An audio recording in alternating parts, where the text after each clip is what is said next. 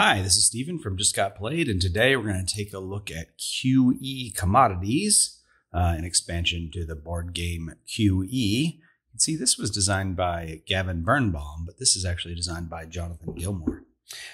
Today I'm also going to take a look at the alternate art checks by Ian O'Toole, which is just a promo that you can get essentially for the game.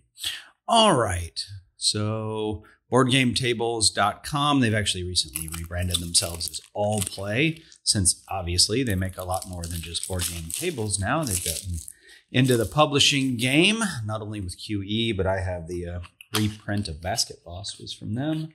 All right, plus, a lot of other things. That's just what I have. All right, so it's a flimsy box, but I don't care. I'm going to throw that away and put everything in the base game box, assuming it fits, which I think there's plenty of room in there for that.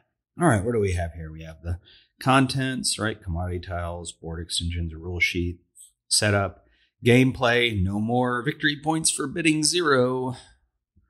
All right, and the second highest bid matters, which is what's probably the most interesting thing about this. But you do have gold, crypto, and oil, infrequently used rules. That's pretty funny.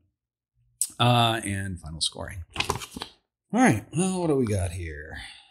Let's see. So these are the board extensions. All right. So this is where you record, I guess, when you're the auctioneer, what the second highest bid was. I think that's what you record on that side, maybe, because that actually reduces your total in the end, total spend. And then I don't know if this is just for scoring at the end of the game, I guess, because there's crypto, gold, and oil. All right. And then, yeah, right. So that's how many points you get from each of those. And then the commodity credit. So yeah, that's just one for each of the 6, I don't want to say nations, but economic groups. All right. Now, what do we got here? All right. So there's a bunch of these tiles. So let's punch some of these out. These are, is that oil? I guess that looks like an oil derrick. All right. So these are the oil tiles.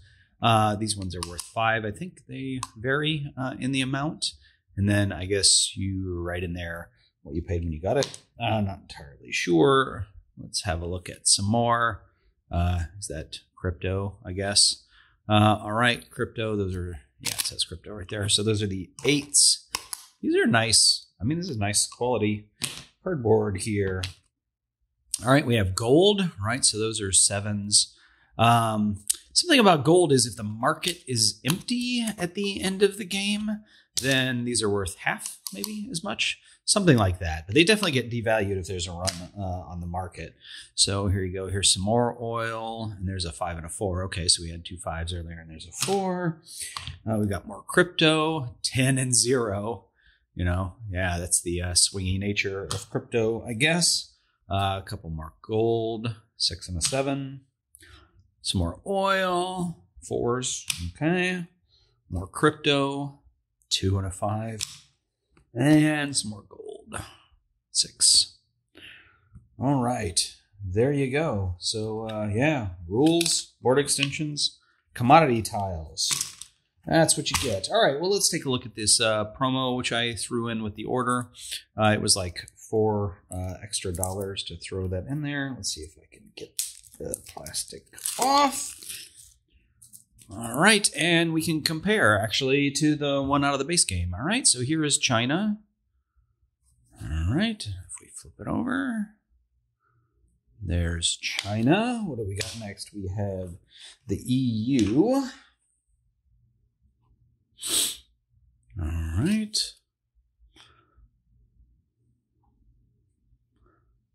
So there you go. I mean, these are the same size and quality, so no real surprise there. Next is Japan. All right. I do like the artwork of the new version. I wasn't entirely, it was just $4. I thought I would throw it in there and see. The base game is perfectly serviceable, but the new artwork is nice. All right. Here's the UK. I do like Big Ben better than whatever that is. Actually, curious what that is, because that doesn't speak to me. But I don't know, like a druid or something. I don't know. Okay. All right. There's the UK with the pounds. And we got the greenback American dollar. that eagle. That is a war eagle, maybe with lightning. And versus say the Statue of Liberty. So I don't know. I mean, the art on the E&O tool stuff looks better to me, but the concept, I think, in the base game, some of them are better. But I mean, I get it. You don't want to just have another Statue of Liberty or something. But yeah, there you go. So those are those extra promo tiles. If you, I ordered this directly from the company, which, as I said, now is called Allplay, and I just threw this into the order for an extra $4. But there you go. All right. Well, if you have any questions about QE or the Commodities expansion or any of these accessory promo, alternate art bidding tiles, just let me know. You can leave a comment here on YouTube, or if you look in the description of the video, there's a link to our Discord channel. You can come talk about stuff there. You can ask questions, or just anything about games or whatever. We'll talk about that.